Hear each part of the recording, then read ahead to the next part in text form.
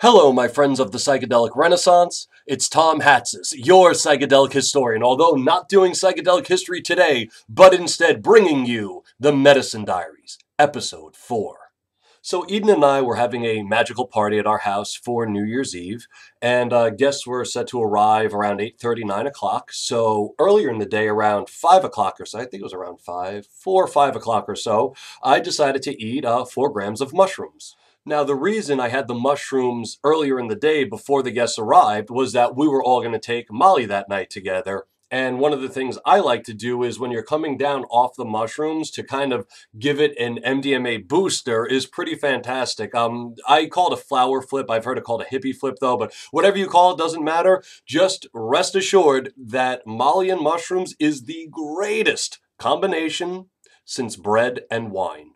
Now, I'm not really going to get into the Molly portion of the night because you guys all know Molly. It's the same thing every time. Everyone's, and everybody's touching each other and so, Molly, right? How Molly is. The thing, though, I did want to talk about with the mushrooms was that for the first time, I actually didn't have intention meditations leading up to the session. Usually for a few days beforehand, I'll do some cannabis meditation and sit there and try to visualize what it is that where I want to go with this experience, right? This time was a little different in that I didn't do that, and that I guess I don't want to say dropping of the ball because it wasn't really dropping the ball. It just wasn't my intention to do that. But just that lack of that aspect of the spell actually did present itself during the mushroom experience. So what I mean is that all these other previous explorations I've had, I've gone in with an intention, whether it's for confidence or to feel some kind of love that I felt like I missed maybe as a kid or something. And I didn't do that this time. I was just like, hey, let's just go right into it. And it was interesting. It was the first mushroom experience I've ever had where there were no visuals, like really nothing. And for 4 grams, you'd expect there to be visuals, but there really wasn't. Of course, there were the jewels and the colored patterns. I mean, I was obviously in the palace, but there weren't any. In fact, you know what? I'll give you a perfect example. At one point, I actually remembered what angels looked like and tried to make them form, and I could see them in my head.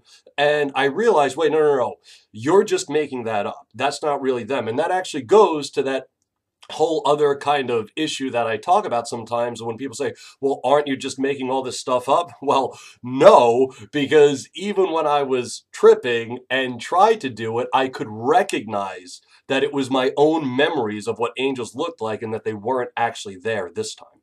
So no visions, no angels. What the fuck was going on during the experience? Well, it was about 4 or 5 hours of, not to sound too cliche, of just swimming in Gaia's love. It was just, seeing the jewels of the palace and just feeling, when you're just kind of being fucked by Gaia, that feeling, that ecstatic, like that's all it was. Now, here's where I messed up.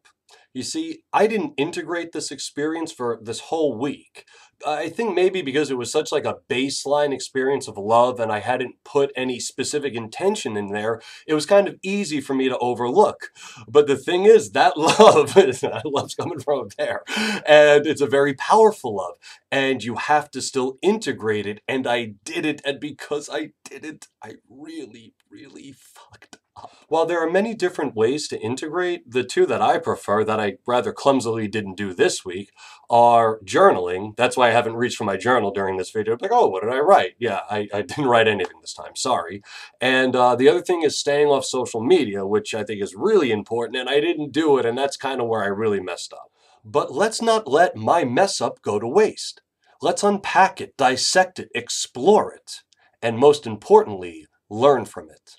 So I'm sure as many of you saw, Ricky Gervais, a comedian who I happen to like very much, just handed the intolerant left their asses at the Grammy, an award show, some award show. Now, personally, I don't like the intolerant left any more than I like the intolerant right. So when any comedian is making fun of anybody on those two extremes, I, find it to be very funny. So this morning, I very unwisely and very unintegratingly, whatever, very unintegratingly was on Facebook. And a friend of mine shared an article about Ricky Gervais's speech, and I very stupidly commented, and I don't remember what I said, but I'm sure the words leftist asswipes was in there somewhere, and that was very dumb.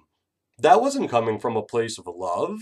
That was like I just became another one of those morons saying something stupid on the internet. And it's like, dude, like we just went over this 2 weeks ago. Integration, people, it is that important. So let's take this moment to integrate.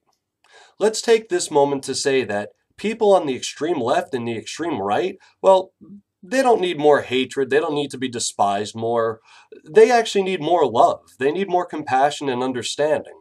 And I guess maybe that's the lesson of this week, was maybe I wasn't supposed to integrate at all, to learn that lesson, to see it clear as day, like right in front of my face, like, dude, you just did this and that was such a shitty thing to do. No, there's no provocation at all. So let's integrate that. Remember that love is far more valuable than hate, and to try to love those who are really hurting, because anybody that's that extreme, I mean, they really are hurting. That's what the problem is. So yeah, I guess let's leave it there. Let's leave it on integrating love. I'm Tom Hatzis, your psychedelic historian, reminding you that you free your mind by integrating love. Peace.